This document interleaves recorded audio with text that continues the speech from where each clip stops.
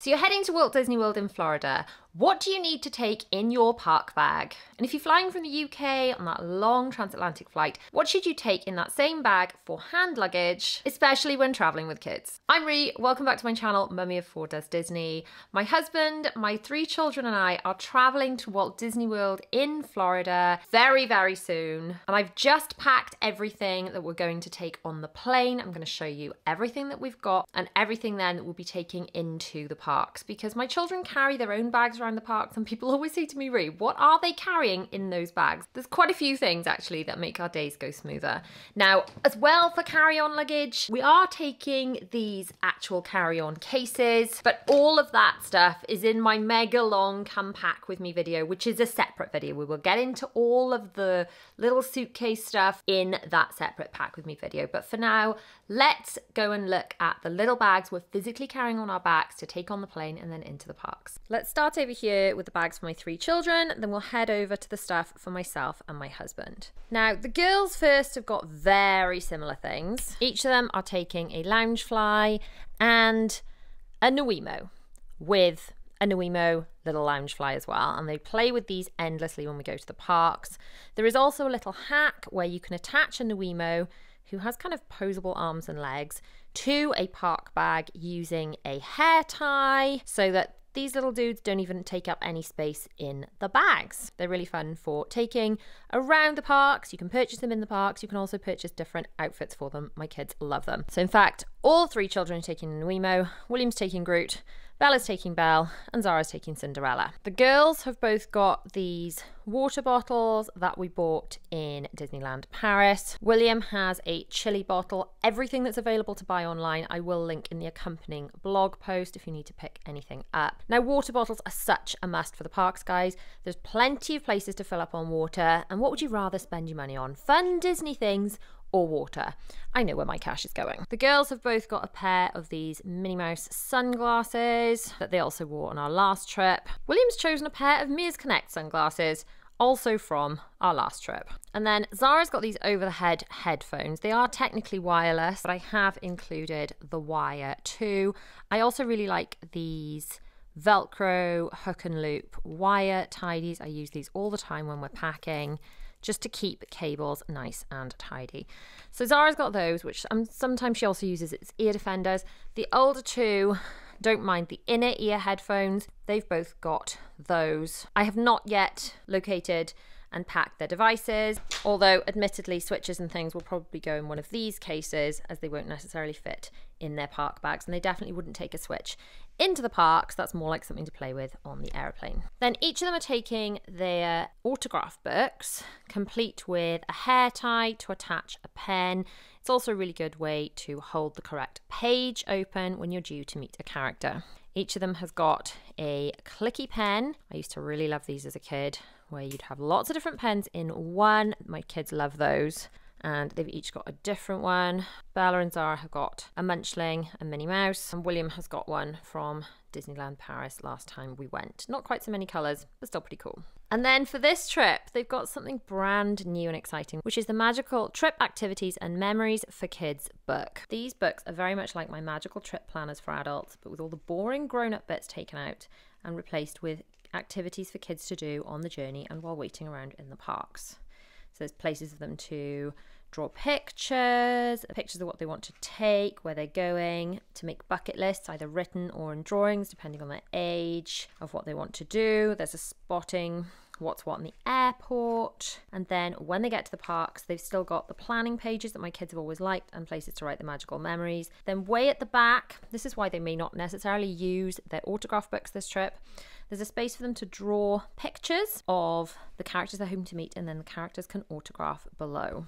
So I've made those for my kids, but I've also made them available in my Magical Planner store, which will all be linked below. So as well as the Magical Trip Planners, the kids also have a little notebook each. I always buy these from Primark. They're a brilliant size and not too expensive. William's got Marvel, Bella's got Minnie and Daisy, and Zara's got Minnie Mouse. Then the girls have both got a little hairbrush each. And they've also got these that they call sleepy masks. Now, my kids discovered sleepy masks on our last trip to Walt Disney World, where Zara had a magazine in the airport with one of these sleepy masks on it, and both of the girls have been totally hooked on them ever since. These are super special with the Disney princess print. William does not have a sleepy mask. However, he does want to take his Disney Lorcana cards. Sound off in the comments if you know about Lorcana, play Lorcana. I don't know anyone else that's even ever heard of it. It sounds really complicated. William is obsessed. Just talks about very little else, actually. Anyway, he's taking some Lorcana cards. They're Disney, they look very lovely, but I still don't fully understand them. Each kid has got 2 of these little sickness bands, which are bands you put on your wrist. And the idea is if you're feeling a bit travel sick, you can press on the button and that presses on an acupressure point on your wrist. I don't know if they're a placebo or what, but we haven't had any trouble, so we're going to be taking those. Then between the girls who like to do colouring, I've got this rollout set of pencils. Each of them has either got Vaseline or lip balm of their choosing. And then every family member has got a pack of tissues and a pack of wet wipes. On the back of the kids' bags, they've each got these slap bands, which are really good for attaching ears if you are wearing ears and you do not want to wear them and have a little rest from them. Then each child has also got an air tag on their bags. So if they're to put their bag down, we can see which direction that bag has gone in and track it from our phones. Also, while we're traveling, the children wear these air tags on their wrists. They know that only mummy and daddy are allowed to take these off, nobody else at all. And if they go missing, which, I mean, these are no substitution for keeping an eye on our kids, but if they go missing, we lose sight of them for a second, we can at least tell which direction they've gone in. I'm also packing in hand luggage our magic bands, because the kids are going to wear these as soon as we arrive at our Walt Disney World Resort hotel. And there's going to be a big race to see who gets to unlock the hotel room door the first time. Then over to some stuff for myself and my husband. So we've also both got drink bottles. My husband is carrying this larger bag. So sometimes if we've got pack away Macs and things in the parks, I'll give those to him to carry. So he's got a larger drink bottle. I've got this smaller one. This time is a bit of a difference. I am taking this crossbody bag, which can slot inside a bigger bag once we're done with passport control or whatever. But I'm just gonna wear literally across my chest to put our passports in when you've got to get your passports in and out so many times in the airport. But if we're allowed it only as, you know, one piece of luggage, that will slot inside a bigger bag. I am taking my Monzo card, which is the card I use for spending abroad. I mean, I started using it just for spending abroad, but now we use it in this country too. The reason I got it was to avoid foreign charges when spending abroad, so you don't have any currency conversion fees. But honestly, I really like it. Within my card, I've got separate pots set aside for the children so that I can allocate money for them, like pocket money, and they can spend it from there. It's a good way for saving for various things. It's got loads and loads of different features, and I really, really like it. This is not an ad, but I have got a private referral link. If you open a Monzo card after your first spend, you get £5 and I get £5. And if you open a business card, you get £50 and I also get £50, full disclosure. I'm taking my AirPods so that I can listen to things on the plane and the rest of the journey. And of course, I'm taking my magical trip and magical cruise planners. So the magical trip planner is for planning in the Disney parks. The magical cruise planner, unsurprisingly, is for planning your magical cruise, because after Walt Disney World, we're heading on the Disney Wish. Now, at the time of filming, they've not arrived, but I've designed some new magical cruise activities and memories for kids books, because they were requested by some of you guys in the comments. At the time of filming, because I've only just designed them, they've not arrived from the printer, so I'm really hoping they arrive in time for our trip. So guys, keep everything crossed. Obviously, we're taking passports. They're going in that bag. Very important for the passports. Hairbrush.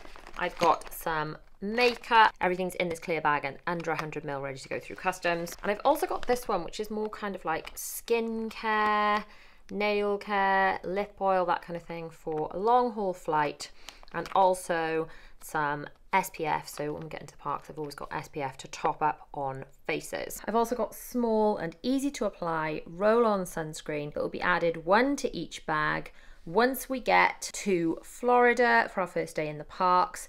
But there's no point in putting that into hand luggage to travel, because we're not going to need sunscreen on the plane, and because it's just something else to declare as a liquid. I've got this little pencil case full of paracetamol, medicines, Niall file, things like that. I've got all our travel documents in this little wallet. I know I've got everything stored on my phone, but I really like to have hard copies just in case technology fails us. I also have a sleepy mask. How much sleep I'm going to be allowed to have on the flight is another matter, but you can but hope. I have got this pencil case to put things like camera batteries in for carrying in my hand luggage. Obviously I need to add those close to the time when they've been charged. For charging my phone in the parks, it is one of these phones that's got the MagSafe, and I like to have a pop socket on my phone. This one actually my husband bought me on our last trip, mainly because my phone is quite large. I've got quite a big phone and not massive hands. So it's good to have a pop socket, but then obviously if you're using MagSafe charging, it needs to come off. I really like this disc. So you attach the pop socket to the disc and then that can go on and off. But that's not what I wanted to show you. I wanted to show you this, which I actually had for our last trip to Florida. It's been used many, many times. And you just attach it on the back like this.